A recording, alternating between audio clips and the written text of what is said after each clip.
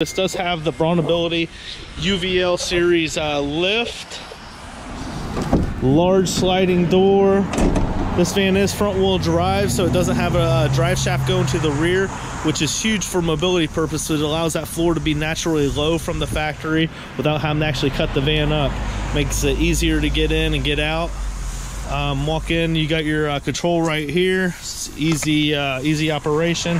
Hit the button, hold it, and it will come on out.